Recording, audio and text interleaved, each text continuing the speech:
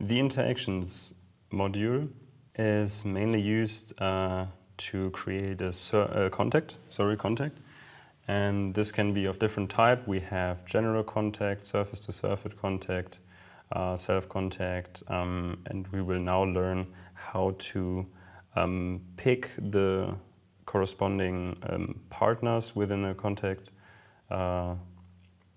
problem, and so let's get started. Here, interactions part, we double click on it, and in this case it's not very useful because there's not much contact going on. So again, I want to create a second instance just to show you what's going on. We translate it as in the previous example upwards, so it's now hovering above, and now we can talk about interactions. The interactions are defined per step, so always make sure that you check the corresponding step. If you have more than one step, then and create the interaction in, let's say, your second out of 3 steps, then it will be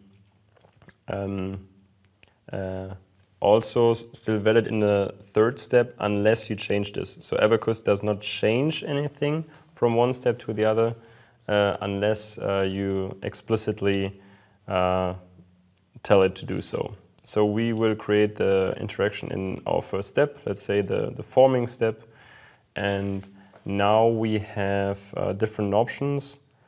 For example, we can use the surface-to-surface contact, which is my personal favorite, because here you have the full control over what you're doing. So surface-to-surface means you pair 2 surfaces, and these 2 surfaces know about each other, but nothing else. And a body consists of a lot of surfaces. Those surfaces you do not include in a surface-to-surface contact will be able to penetrate each other. Self-contact can be of interest if you do a lot of sheet folding, but let's take a look at surface-to-surface contact, which is the most important thing in metal forming analysis, I would say.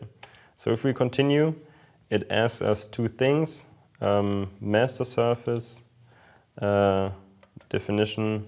Yes, it's a surface, not a node region. Most of the time I recommend to use surface regions.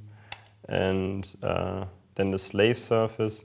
We will talk about this in the contact course in more detail.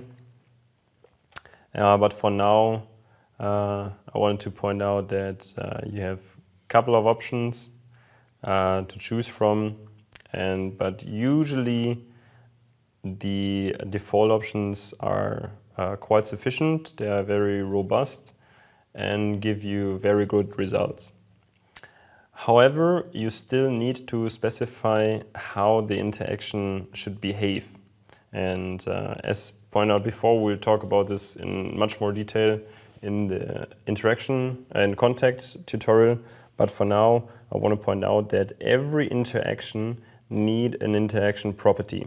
So Abaqus can now kinematically pair these 2 surfaces, but the physical behavior between the 2 is defined using the interaction property. So, example, a classical contact should include tangential behavior and normal behavior.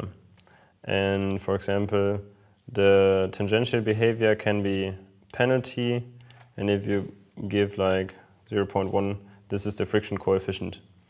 The normal behavior, hard contact, just for now this is sufficient. We'll talk about this in more detail in the contact tutorial.